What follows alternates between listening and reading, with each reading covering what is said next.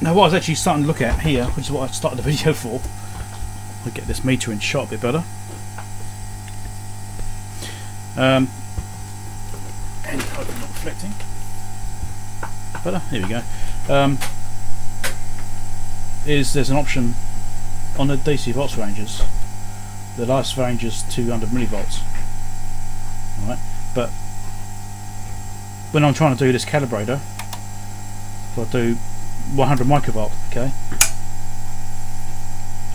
So, is that right? 2 volts, millivolts. Yeah, 100 microvolts I've got it set for right now. But that's not doing that. Oh, there we go. Got that set, that's why. 0.8 volts. Alright, so 100 microvolts I've got set. Because everything's still warming up, it's only been, you know, still very cold, so the values aren't right exactly. Right, I've got like a 10 millivolt offset there. I'm trying to measure these really low levels, doing the calibration on this unit, and you can see it's changing by, you know, 10 millivolts in that case. Try and do 1 millivolt, well, yeah, you can see it, but you're right at the bottom end of the scaling, and it's not really that good. But on this particular meter, the 3065X, the other ones might be similar. It's got a temperature option, right? Now, temperature probes work by measuring a very small DC voltage level, which is generated by the thermocouple.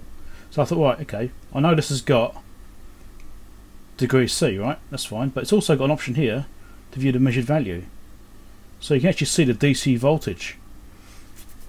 So if you're on this temperature setting and you use measured value, you can see microvolt DC. So now I can actually measure microvolts. Alright, there you go.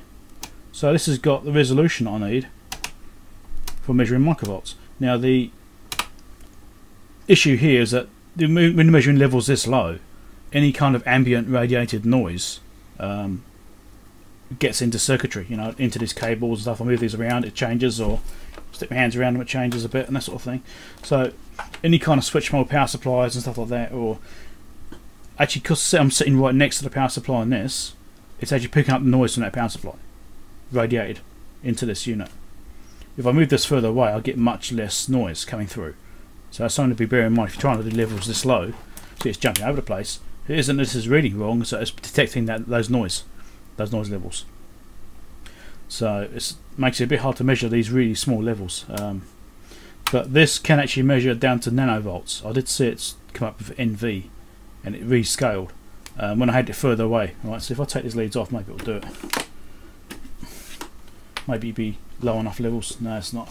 Okay, let's do a short those out instead.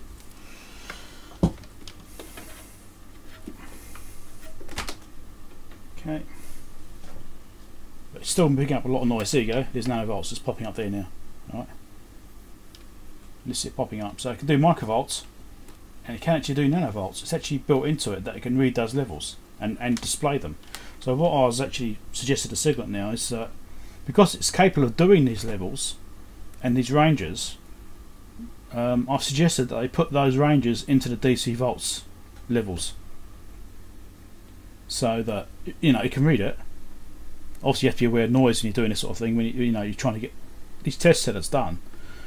But in the DC volt range, you can easily have a 200 microvolt range and a 200 nanovolt range built into the meter, and nobody else has got that I've seen. And that'd be a really good feature, because people focus on getting 1000 volt ranges and stuff like that. Well, yeah, that's also very handy, but sometimes when you're doing really small stuff, you want really small levels, and the fact that this can do those really small levels, nanovolts is popping up again now. It can do it. If you're in a less noisy environment, you can do it. So it's capable of it. So I want them to actually put those ranges into the DC volts ranges. So you got a microvolt and a nanovolt range as well. So it'd be 200 nanovolt, 200 microvolt, 200 millivolts, and so on. And I think that would be good. That would be something which would be wanted by some people. Certainly come in handy for me, especially doing this sort of thing. So right, stuff. Thought I'd mention that. Have a good one.